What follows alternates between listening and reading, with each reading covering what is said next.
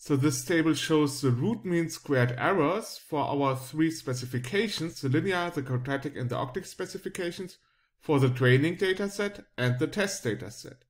So we see what we have already seen also in the graph before, that in the training dataset, our most flexible specification, the octic specification, has the lowest root mean squared error.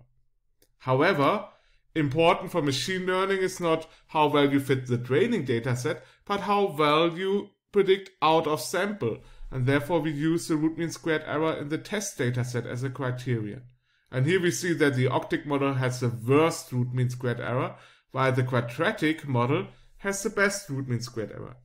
So one would say here from these three models we have considered, the quadratic regression is basically the best model. Note that this is the case even so we know that the true data generating process, if I go back, was actually the octic model.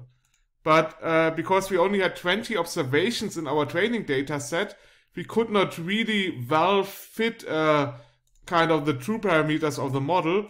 But our octic model basically had so much, was influenced too much by noise so that it has substantially overfitting.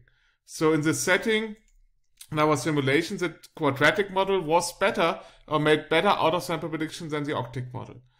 If we would have, for example, much more training data set, if we would have 1,000 observations, this ranking can shift, then probably our octic model can be fitted much better and wouldn't depend so much on the random noise. And then maybe also the octic model would have the best out of sample prediction accuracy, meaning the lowest root mean squared error in the training data set.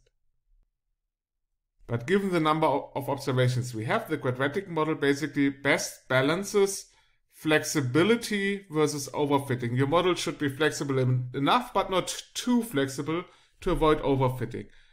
And the linear model is a bit too little flexible, the octic model too flexible, the quadratic model has the best trade-off.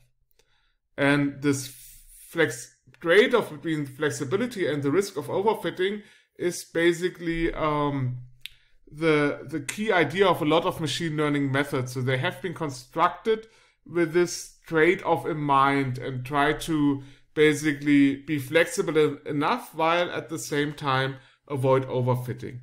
And here we will focus later in detail on random forests, and there you will see some ideas that are motivated by the idea having a good trade-off between flexibility while reducing the risk of overfitting.